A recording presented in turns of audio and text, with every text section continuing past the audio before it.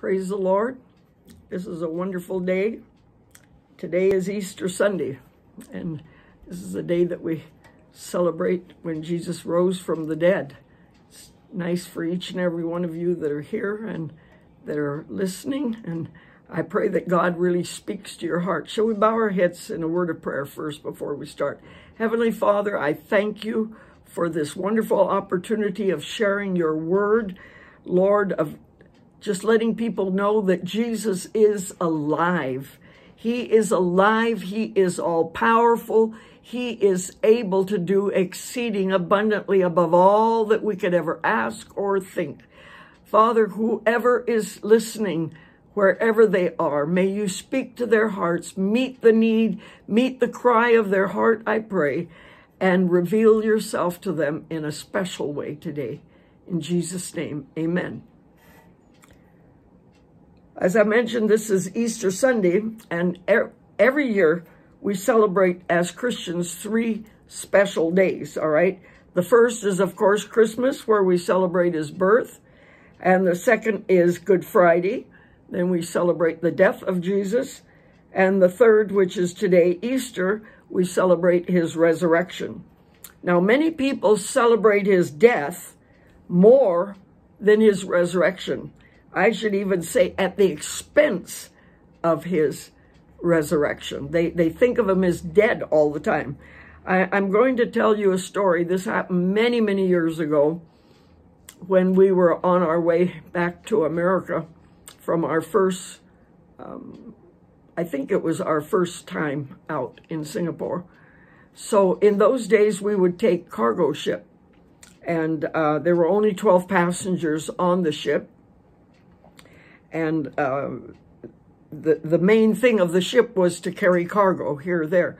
So one of our first stops was the Philippines. Then we were going to stop 2 or 3 times in the Philippines. Anyways, my children were all, like 3 of them, very young. And then I had a baby. So it was very difficult to, go off the ship and take all these little children. So my husband and I had this agreement that at one stop he would go, I would stay on board and look after the family. And the next stop I would get off and go sightseeing, so to speak. And then he would stay on board. Well, this was my turn. And I had rented, if you want to say, I don't know a better word for it, a tour guide, but I'm the only one. It's not a whole tour, but this lady, I paid her to be my guide. And so we got off the ship and she took me. Now, she was a Catholic. And so what she did was she brought me to a big Catholic cathedral that was very, very famous to them. And we had to climb a lot of steps going up the hill. And then we got to the top of this hill. Here was this huge cathedral, and they had like a porch or a veranda with big pillars in it, very large. And then you walked across that and entered into the cathedral itself. But as I was following behind her, she was ahead of me, I noticed that there was like a coffin, casket of some sort there on that veranda. She just walked right by it, didn't pay any attention. I thought, oh my goodness, this is a funeral. I need to go and check it out because I'm a very curious person. So I, following her, but I'm sidling over where I can look over the edge of the big coffin. And to my horror and dismay, there was a statue of Jesus lying dead in the coffin. And I just thought to myself, what a terrible thing.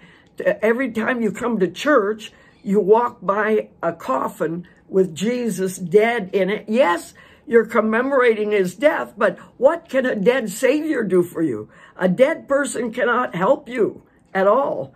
And so, without his resurrection, I want to tell you his birth and his death are absolutely in vain.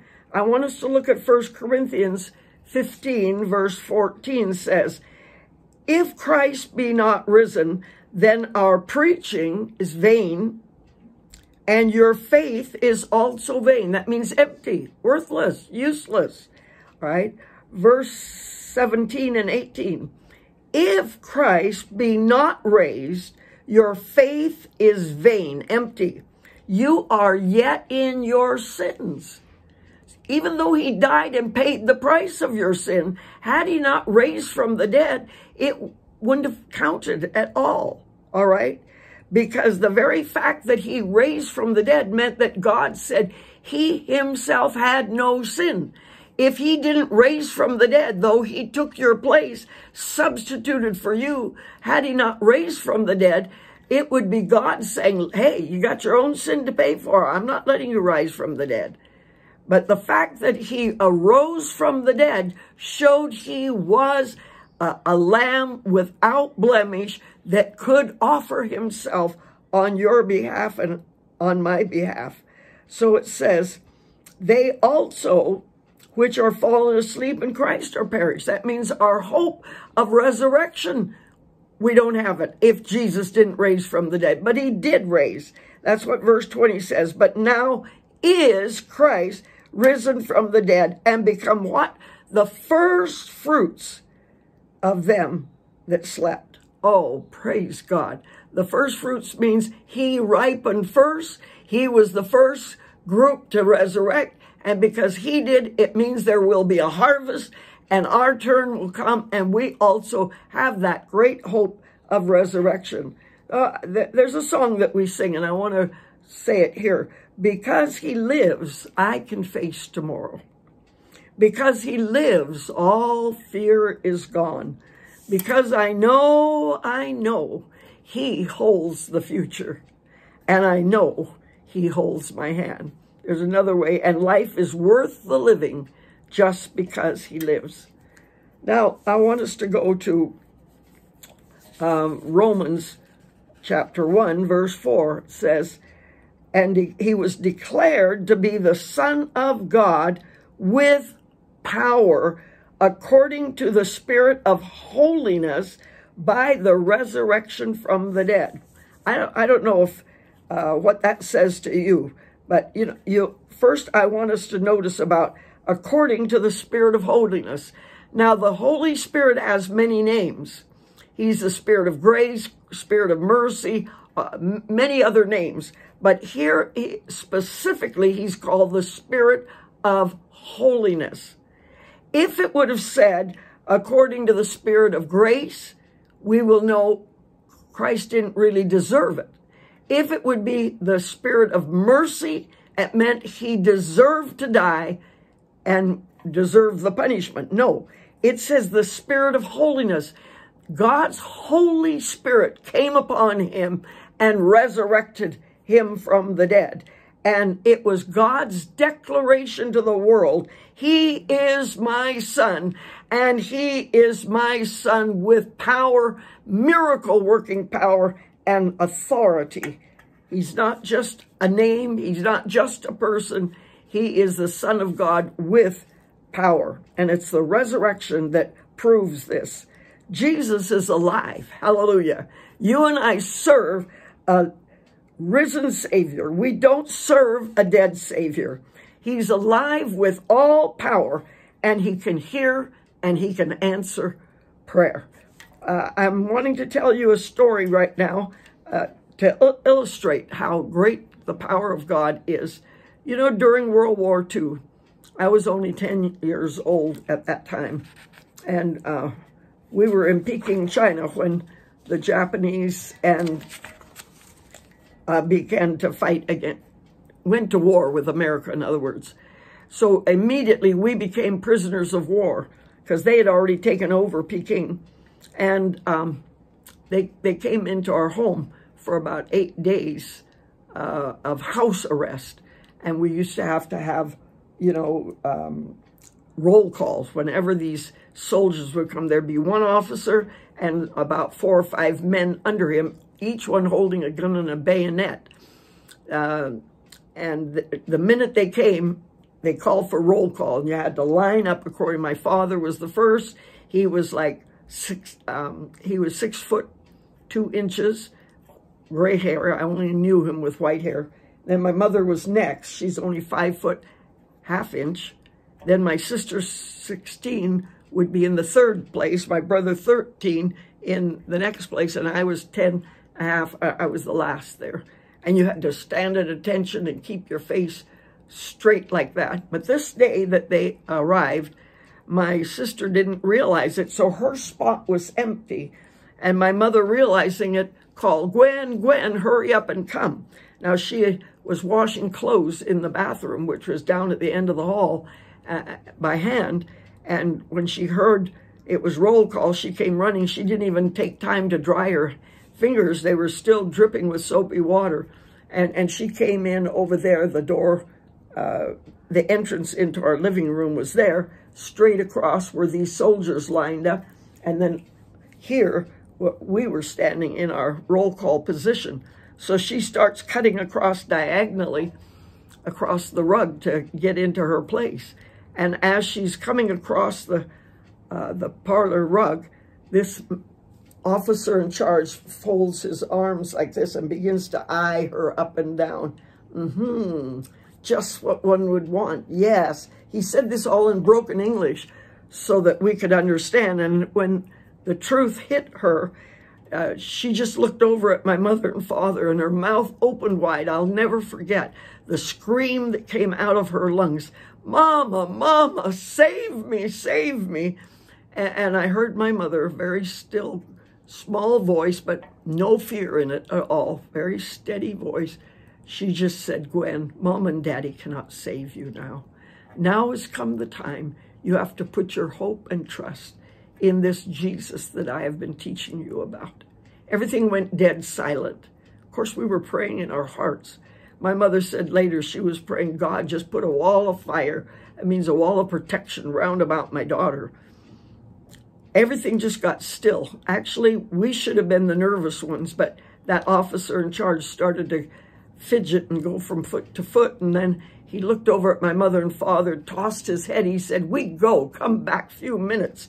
And he went out, and the rest of them had to follow him. That group never came back in our house again. But we found out after we were free from house arrest that many atrocities had taken place in some of the other homes. I'm here to tell you we have a God who is a living God. Jesus is alive, and he can hear us. Hallelujah.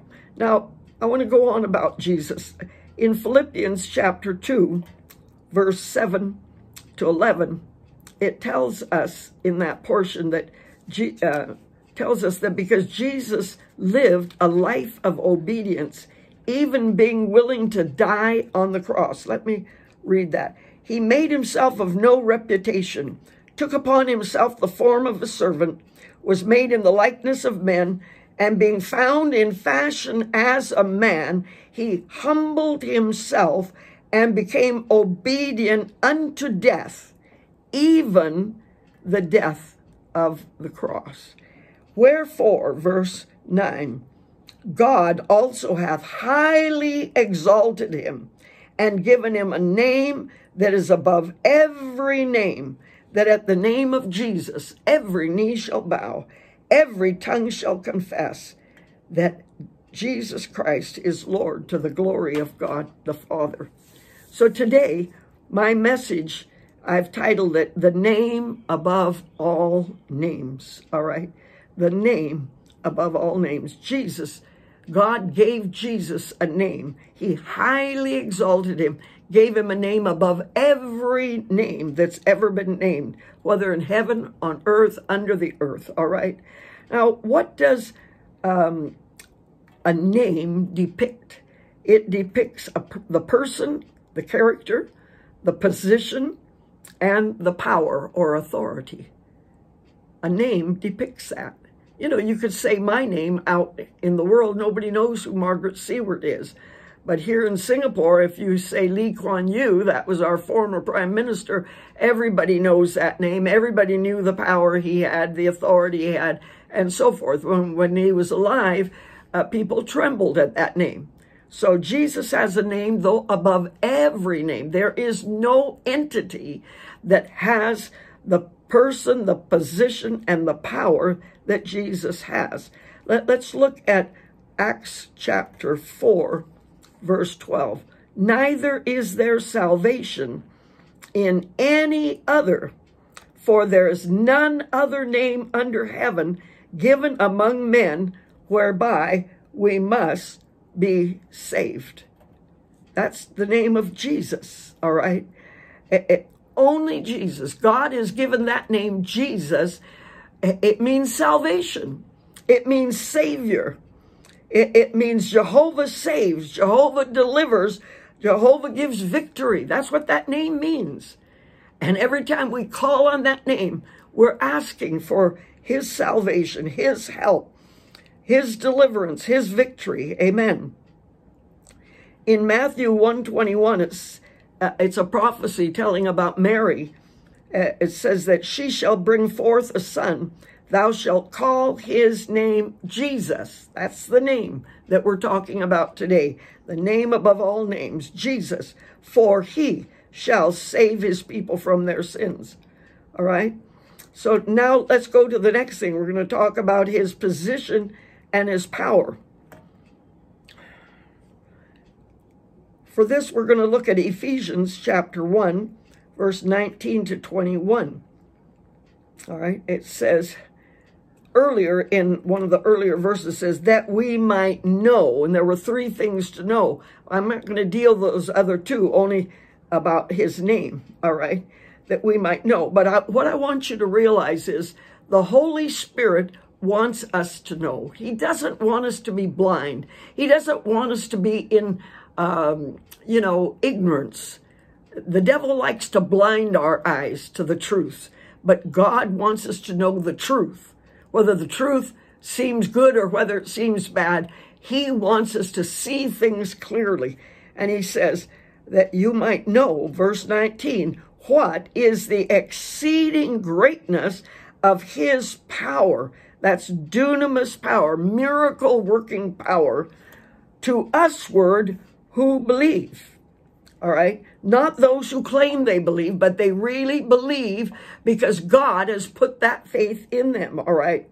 According to the working of his mighty power. He didn't leave us to imagine what kind of power this was. He gave us a rule of measurement. According to the working of his mighty power, which he wrought in Christ when he raised him from the dead, set him at his own right hand in heavenly places, all right, far above all principality, power, might, dominion, and every name that is named. Now let's go back and do that, which he wrought in Christ when he raised him from the dead. You know, in the natural, when something dies, it's hopeless. It's the end. It's finished. You don't expect to go on pinning your hopes on it. When they say it's dead, it's dead. If a person dies, they're dead. If a dream is dead, you don't dig it up again. No, it's just dead. But it says here, when he raised him from the dead, that means he has power, all right? That no matter what your situation is, no matter how hopeless it is, no matter how seemingly impossible it is, since Christ could be raised from the dead, he has the power to raise you out of whatever that situation is. He has the power to deliver you, to set you free, and to give you hope again. It says not only did he raise him from the dead, but he set him at his own right hand in the heavenly places. That's his position. He's on the right hand of the Father. He's right next to the Father. He was exalted there, high above everything else. All right. And he's seated there with all power and authority given into his hand. And from that vantage point, all right, and it tells us in that next verse that that position is far above all principality, power, might, dominion, and every name that is named. You know, a lot of times people try to say that Jesus and the devil are equal. One is the height for the good things, and the devil has the height for the bad things. No. They're not equal at all. There's no comparison. It says they're not on an equal par. It says he's far. He's not just barely above. He's far above all principality, power. These are bad things. It doesn't matter good or bad. all principality, power, might, dominion, every name that is named, not only in this world, but also in the world that is to come. You know, in this journey of faith that you and I are taking, there will be times of trouble. And I have 4 points. And that is, in this journey, let's take his name, let's share his name, and let's believe in his name, and let's trust his name. And let's just look at these 4 points that we have here, all right? Take his name. There's power in the name of Jesus. So take that name wherever you go. In fact, I woke up when this sermon was first born in my heart. I woke up with that song. Take the name of Jesus with you, child of sorrow and of woe. It will joy and comfort give you. Take it, then where'er you go. Precious name, oh, how sweet. There's power in that name to save, all right, to save. We already talked a bit about that. His name was to save us from all of our sin. But I'll always remember the story my mother told about this lady in China. There was this group that came into the church. They had followed because the band, we had a band, they had drums and, you know, trumpets and tambourines, and they would go out on the street side and play until they gathered a big crowd. And then, like the Pied Piper, they would slowly go toward the church, and this whole group would follow them. They would go in the door, and once they got in, then they would lock the door, and they had a captive audience. The men were put on one side, the women on the other side. At the end of the sermon that day, they were invited to come up and, you know, accept the Lord, cry out to God. There was an altar up there in the front. And this elderly woman came up. She had tiny little bound feet. And she went up there and knelt down. And suddenly from the altar, she cried out, "It's gone, it's gone." My mother ran over there to see what was gone, you know, thought maybe it was her, or they would keep their money in their handkerchief and put it down inside of their clothes, thought maybe it had dropped out, maybe somebody had stolen it from her. And my mother said, "What's gone? What's gone?" She says, "Oh, that burden. I've been carrying that burden for so long, so many years." She said, "I've gone from one temple to another temple." In Chinese, they call it miao tang. You know, and she said she's gone from one to another, and she's, you know, ketou, that means to take your head and knock it on the ground. But she said, "I would always leave with the burden still there, still there. But I came up here and cried out to Jesus, and that burden is gone." I'm here to tell you that that name is powerful. When we call upon it, it's power to save us, all right? Not only to save us from our sin, but there's power in that name to deliver us from habits, to deliver us from terrible situations. There's power in that name when we cry out. There's power in that name to heal, all right? I remember this one time. This is quite within the last year, you know, and I attend a church called Victory International Church, and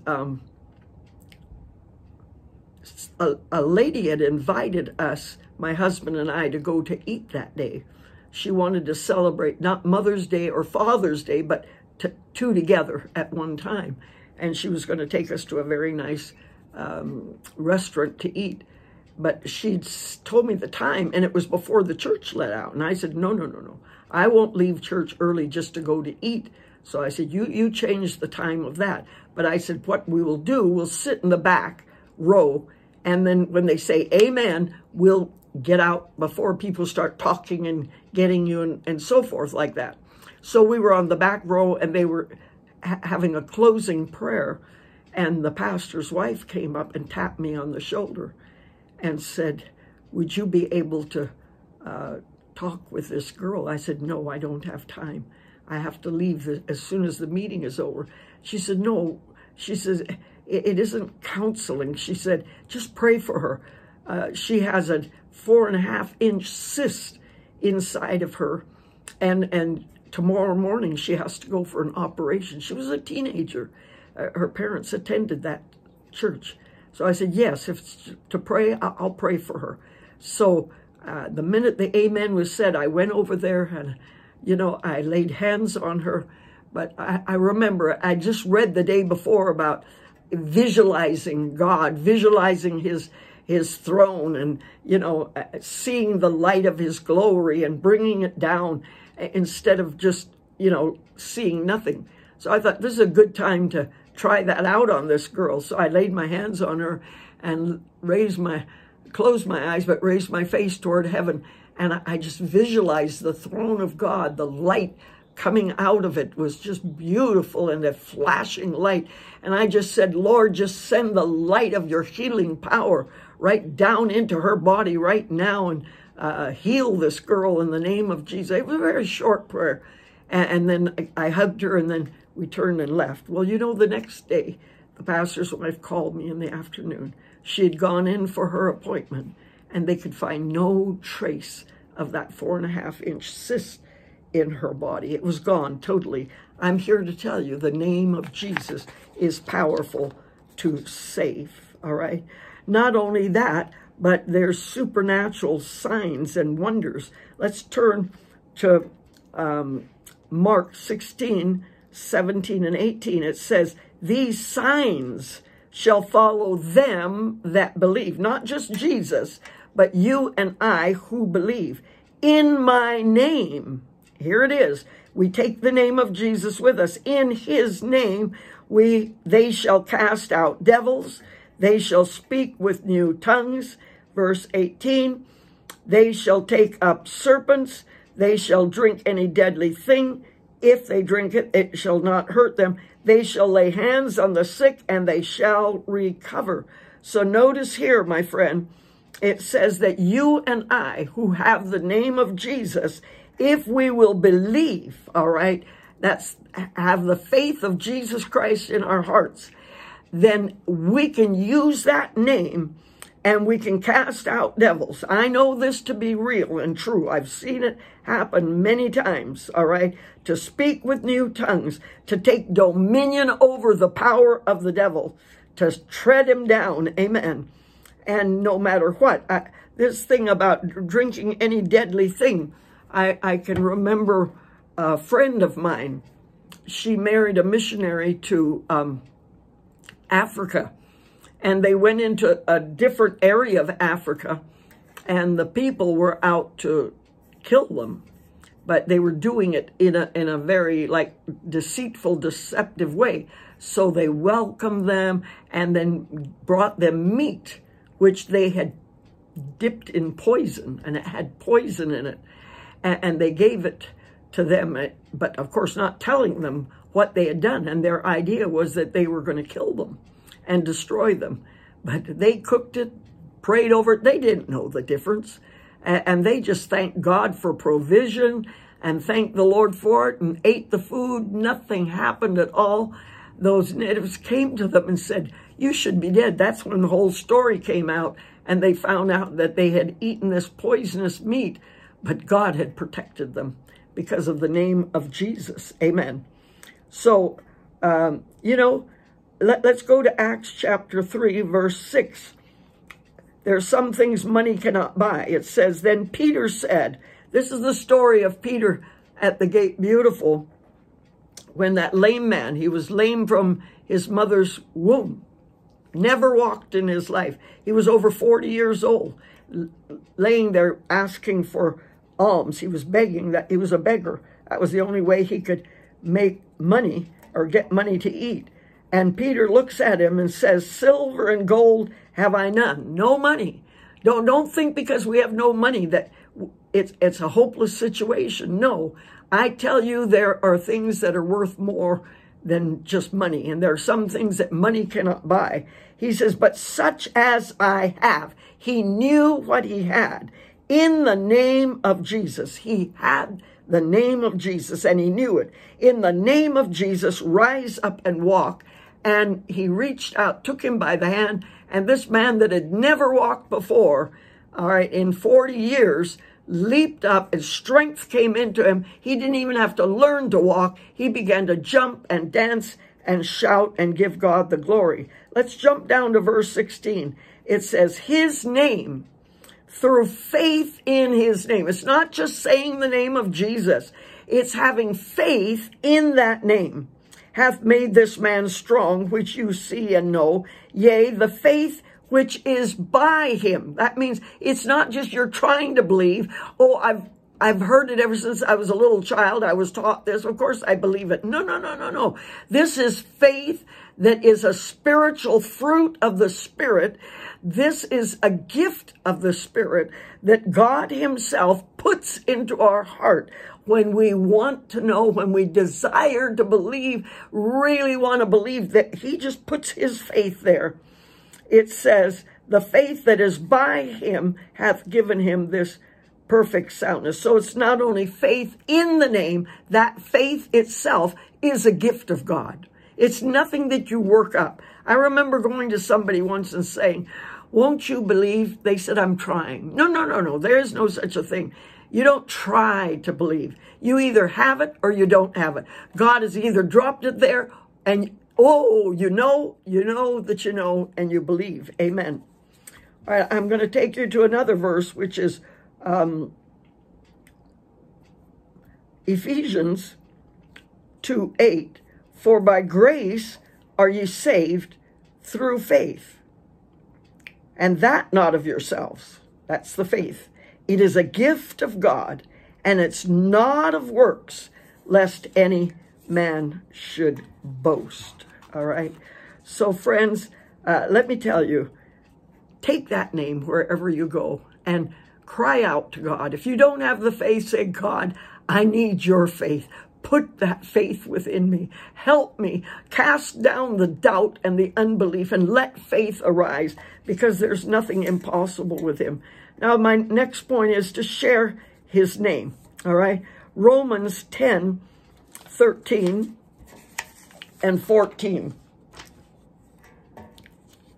It says, for whosoever shall call upon the name of the Lord shall be saved. How then shall they call on him in whom they have not believed?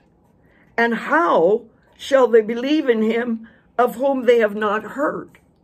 And how shall they hear without a preacher? Let me go over that again. How shall they call if they haven't believed in the name of Jesus?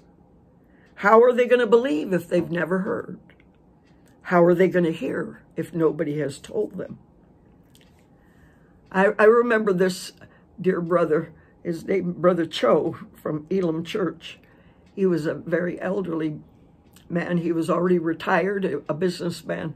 And one day he had gone out for his early morning walk, and he'd come back to his yard. And then this Hindu doctor, who was about 90 years old, was also taking a daily walk, and walked by and stopped. And they conversed, they talked with each other. And Brother Cho shared with this Hindu doctor about Jesus and said, wouldn't you like to come to church with me? And he said, okay, I will. So he accepted. He came to church, and he heard the message there at Elam, and he accepted the Lord that day. It was miraculous. And not only did he accept the Lord, within a week or so, he was baptized in water. He stood up, he testified to the realization that he now knew that he was born again. You know, Hindus have about 150,000 gods. He had to turn his back on all of those gods that he personally worshiped, because you can't have more than one God. You have to just accept Jesus and Jesus alone. There is no other name given by God under heaven whereby we must be saved. No other name. You're not going to share it with anybody else. It's only the name of Jesus. Only God can save. And Jesus means Jehovah saves. Amen. So how shall they hear without a preacher? All right. I remember when I was traveling around quite a bit, and this one trip that I went on, I was alone.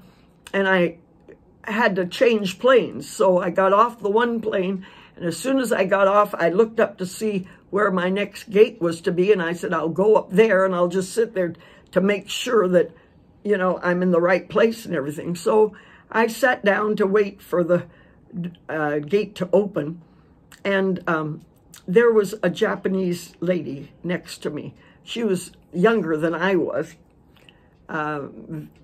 well-dressed, and I said, do you speak English? She said, oh, little, but actually she was very well versed in English, and I found out that she was a Japanese sports lady. She was traveling around playing sports here and there. So I began to share with her not only about Jesus, but true stories in my life, experiences of how he is alive and real and how he can save and so forth. Anyways, finally, I just felt led to ask, what, you know, she had never heard about Jesus, ever. She didn't know who Jesus was. And as I shared it, I said, would you like to invite him into your heart? She said, yes. So I led her in a prayer, and she accepted the Lord in her heart. And, you know, suddenly the loudspeaker came, and she looked at, oh, she said, I've got to get to the gate. Well, if she has to get to the gate, I need to get to the gate. But you know what?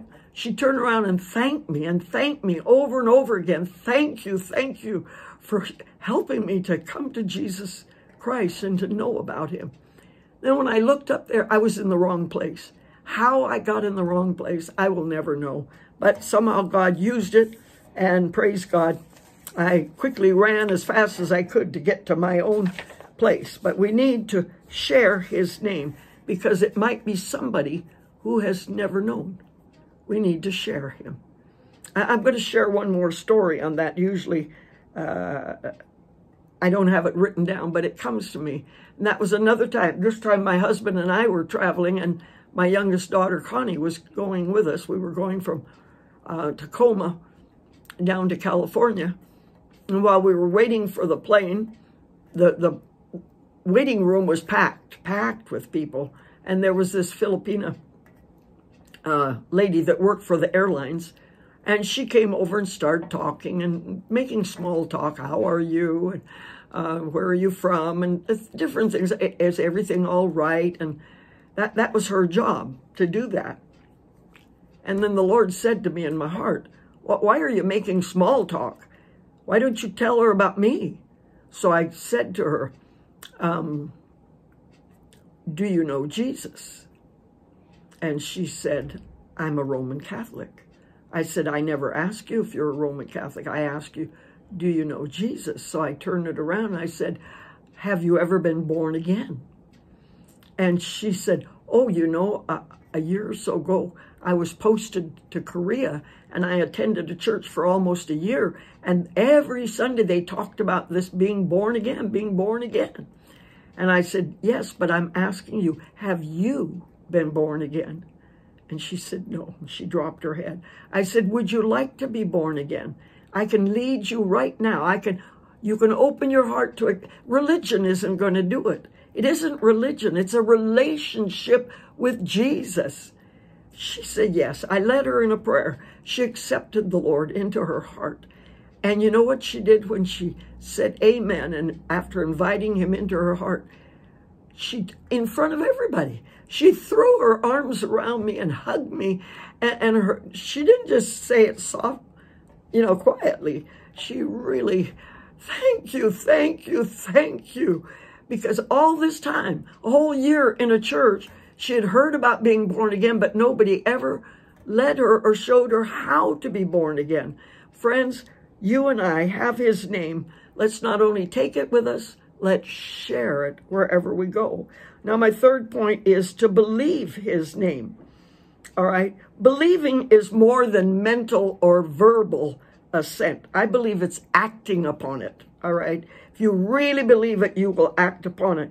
Jesus says, the devils also believe and tremble, but they're not going to heaven, right? They claim to believe, but there's no change in their life. No, all right? So to really believe means a change of lifestyle or behavior. Let's look at 1 Peter 1:14 and 15. as obedient children, not fashioning yourselves according to the former lusts in your ignorance. You see, our behavior, the way we act, the way we talk, our attitudes, our thinking, all of that fashions us. It changes us to be like whatever we are doing or behaving. And it says, before we knew Christ, we were ignorant that God is a holy God. But now that we've accepted him, verse 15, it says, but as he which hath called you is holy, so be ye holy. Don't act holy. Be. Being is internal change, all right? Be ye holy in all manner of conversation or all manner of lifestyle or behavior. And so you see, friends, I'm here to tell you, if we really believe, we will start obeying. Not just certain things, not just the things we want to obey.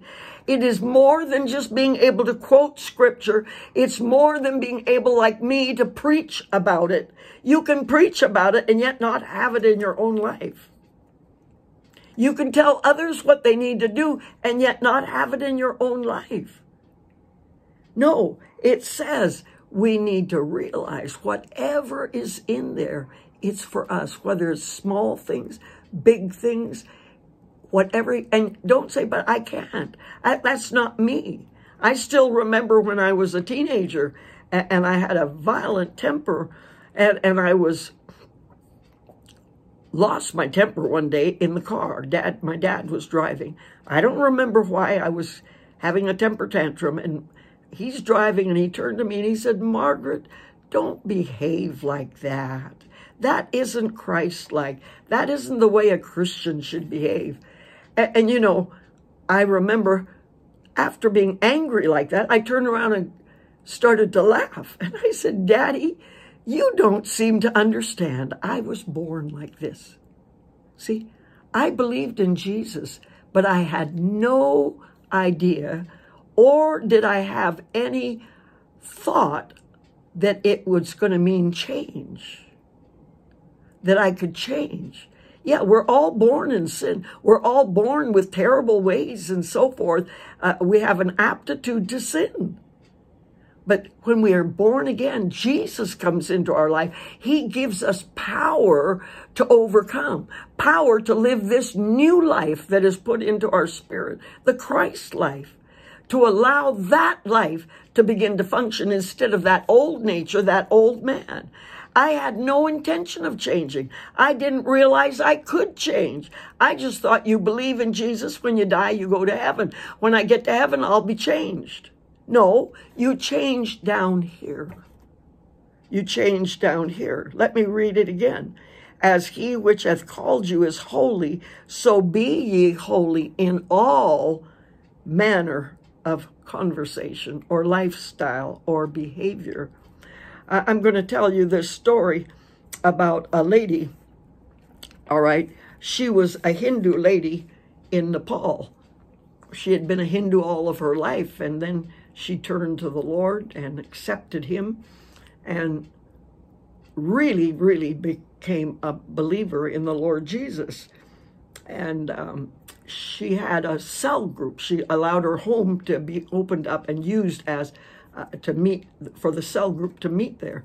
So this one day, they were meeting there in the evening to have their service, and the cell leader was there, one of the men, one of the pastors from the church, and she had a son.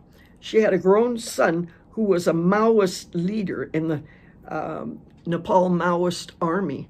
He was an officer, and he had come home that day, and so he was there that evening.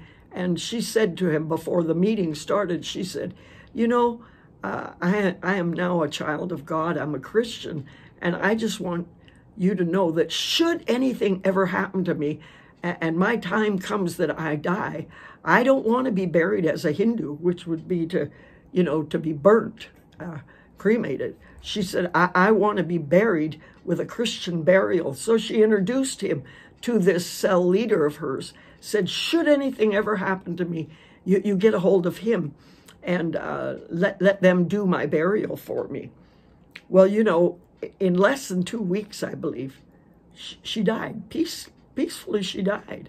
She didn't know she was going to die, but that had to be God that she had done this. So this Maoist leader comes to the, looks up, whether he phoned him, whatever. I don't know how they got in touch, but he got in touch with him. And he said, I want to bring some of my men with me to the funeral. And they came, over 20. They came all dressed in their uniforms and standing at attention with their guns and so forth as the coffin went by. But suddenly during the funeral meeting, the meeting that they had for the funeral, he stood up and he said, I want to say something. I have a few words to say. The leaders were kind of worried. What is he going to say? You know, he's not a Christian. What is he going to say? He got up and he said, I want you all to know, 5 years ago, my mother went from being a Hindu to accepting this Jesus. She started worshiping this God called Jesus. And he said, before that, I never knew a mother's love. She used to beat us when I was young, scolded us, was mean to us. I hated her in my heart, he said. In fact, he said, I joined the army because I thought one day I'll kill you. But 5 years ago, when she started to worship this Jesus, I started knowing what a mother's love was. And for 5 years, I've experienced a mother's love. And he sat down. Wow, talk about believing on the name of Jesus. You see, friends, people only can know what they see in our lives. You can tell them, I'm a Christian. But if they don't see your behavior, your attitude, your ways, your words, any different than anybody else, it's not going to impact them. It's not going to impression them at all. But when they see change take place, in fact, change that is like impossible, a total character change, it speaks to their heart. Speaks to their heart. Let's go to the last one now, last point. Trust his name. Psalms 20, verse 7 and 8 says, some trust in chariots and some in horses. That means they trust in natural reinforcements. But we will remember the name of the Lord our God. All right? We're going to trust in the spiritual. We're going to put our trust in the name of the Lord our God. Hallelujah. Then verse 8 says, they, who's they? Those that trust in the natural. They are brought down and fallen, but we who trust in the name of our God, we are risen and stand upright. Hallelujah. So I tell you, it pays to trust in the name of the Lord. I'm not going to tell it here, but I'm going to just refer to it. If you remember the story of David and Goliath, and, you know, that Goliath was well armed, armor all over the place, and, you know, spear and shield and armor bearer and all the rest of it. And he came out and he said, come out, you know, and here comes this little lad, so to speak, a teenager, with nothing but maybe a loincloth and a sling, no protection, nothing at all. And David said, you come to me with sword and shield, but I come to you in the name of the God of Israel. He's a living God. Oh, and today you all are going to know that he is alive and real. And he took one stone and he attacked, you know, through that stone. And I like to say that that was the first guided missile. Yeah. I really believe had that giant moved here or there, the stone would have swung around and followed him, because it got the one only place that was not protected and sunk deep into his forehead, and he crashed down. Yeah, the name of the Lord our God. Let's trust in the name. There's a difference between faith and trust. The word faith, all right, is in the ability of God. When you talk about faith in what God can do. But when we talk about trust, we're believing in the character of God, all right? Trust speaks of dark times, hard times, trying times. Trust is believing that God is good no matter what the circumstances look like, no matter how bleak the picture is. We know God is a good God. We never allow that thought that, oh God, what kind of a God are you? No, no, no, no. If we really trust him through thick or through thin, we know he is a good God. All right. Job is a good example of this. All right. He went through months of suffering, physical suffering, where worms literally crawled out in and out of the wounds on his flesh. His body was down to skin and bones. There was a stench about him. He had lost everything, all his wealth. He was the richest man of the East of those days. He lost all his wealth. He had 10 children. He lost all his children. I mean, you talk about a dark picture. And this is what he says in Job 13, verse 15. Though he slay me, yet will I trust him. It doesn't matter what, even if he wants to kill me, I know that he is a good God, a great God. And do you know, Job didn't die then at all, but rather Job lived for 140 years after that. Looked like he was going to die. Everybody thought he was going to die. His own wife said, why don't you curse God and die? She had given up on him.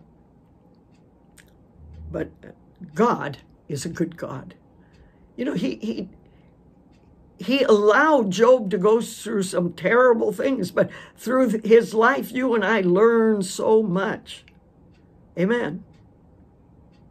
And God not only restored everything double, he gave him 10 more children. And you might say, yeah, but he lost the first 10. He only ended up with 10, even though all his livestock, he had twice as much. His gold and silver, he had twice as much at the end. But you know what? Because he prayed for them daily, all 10 are in heaven. Then God gave him 10 more. So he had double the amount. Amen. Proverbs 3, 5, and 6 says, trust in the Lord with all your heart and lean not to your own understanding. You see, we look at outward circumstances and we make judgments according to what it looks like, what it seems like, what it feels like, what it tastes like. No, no, no. It says, in all your ways, acknowledge him. Recognize he's there. Don't trust your own understanding, but learn to hear from him. Let him direct your path. Let him tell you when to go, when not to go, when to move, when not to move, when to be still, when to go to bed. Yeah, let him tell you. And as you learn to let him direct you, things will work. I'm reminded of this true story. I don't remember the year, but it was the year when there was that terrible big tsunami. And this family used to attend our church in Elam. The wife was very committed to the Lord. The husband, though he claimed to be a child of God, he didn't begin to have the faith that his wife had. They had 2 children, and he was a businessman, so he was taking them on this vacation, and they went to Sri Lanka. They had, put money down for this hotel by the ocean, by the sea, and they had arrived there. And just as they're about ready to, go in and get booked in, the wife said to the husband, God is telling me we cannot stay here tonight. We must not stay here. They were planning to go up into the mountains 2 or 3 days later. God is saying, go tonight, go tonight, go tonight. Oh, the husband was not happy. He'd already paid money down. And he just wasn't happy at all.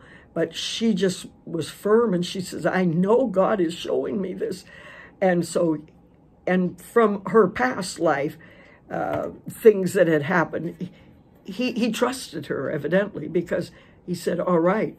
So they got away and they went up into the mountains. That night, the tsunami came. That hotel was washed away. Everybody died. Nobody was left alive. It was a terrible thing. And, you know, had she not obeyed, had the husband not been willing to trust that the wife did hear from God, I'm here to say, trust in him with all of your heart. It looked beautiful. It looked lovely. It looked like everything was all right. But, you know, and you might even say, well, why didn't God warn her ahead? You go ask God. Don't ask me. He was testing their faith. I just know that it pays to trust the Lord and not lean to our own understanding. Another true story that I'm going to tell you, it says, in all your ways, acknowledge him. Bring him into the picture. This was a lady that I knew and had been very close to, all right? And she was a nurse. And now she was studying in the university, taking a course, because she wanted to, you know, go up and become like an administrative nurse. So in one of her classes, the lecturer gave them pages and pages of true, false, true, false, true, false.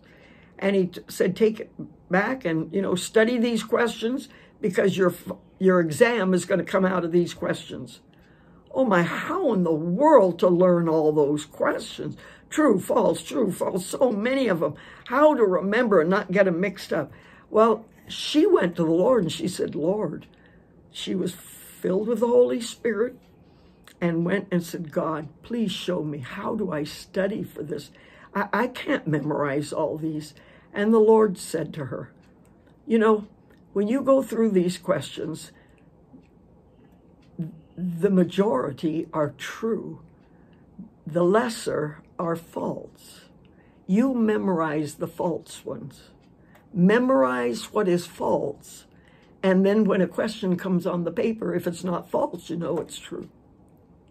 And you know, she came out with 100%. Everybody else, they were amazed. How could you do it? How did you do it? Because, you know, she acknowledged God in her time of need, and she went to him. And then she trusted what he told her.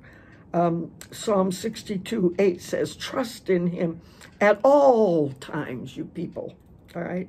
Not just the good times, but also in the bad times. Trust in him at all times, ye people. Pour out your heart before him. God is a refuge for us. Praise the Lord. Perhaps today there are some here who have heard and know about Jesus, but you've never really called upon his name. And today I want to challenge you. I want to challenge you. Jesus is alive. Jesus loves you. He wants to help you. He wants to forgive and cleanse you. He wants to meet your every need. It says in Romans 10:13, for whosoever shall call upon the name of the Lord shall be saved. I see that calling as not just repeat a prayer after me. It means their heart, they're desperate. They're desperate for God, and they call out to him. And when you are in that state of, I just need help, God. Please help me. Those kind of prayers are always answered, always answered. Jeremiah 33:3 says, call unto me, and I will answer you and show you great and mighty things that thou knowest not. My friend, he's a living God. He's a real God. And he's able to hear your cry and answer your prayer. He will come into your heart if you cry out to him today. He will change your life. He will give you a future that your hope can be fulfilled. That one day you are going to see him. One day, because Jesus arose from the dead, you also are going to rise from the dead. He was our first fruits, and we will be part of that harvest that goes up. He was the first of the first fruits. You and I can be the first fruits, and then there will be the harvest. I don't want to be part of the harvest. I want to be part of the first fruits. He was the first of the first fruits. His resurrection gives hope into our life. I have many over there. My mother, my father, my grandparents, my aunts, my uncles, my brother, my sister, my son, my own husband. They're all over there. But one day I'm going to see Jesus first of all, face to face. And then I'll see them too. And you can have the same hope in you. Shall we bow our heads? Spirit of the living God, speak to each and every one of our hearts today, wherever we are, wherever we're watching from. Lord, speak to our hearts that you are the true and the living God, that Jesus is alive. He is at the right hand of the Father. He is far above all principality, power, might, dominion, and every name that is named. And Lord, I pray that as I receive him into my heart, I am now seated with him in heavenly places. Those that today are praying to receive you for the first time, cleanse them, wash them now, remove them, plant them into your family. Let your spirit come into them. And Lord, may they be born again today in the realm of the Spirit with new hope, with new faith, with new love in their heart as they begin to walk with you and talk with you. In Jesus' name, amen.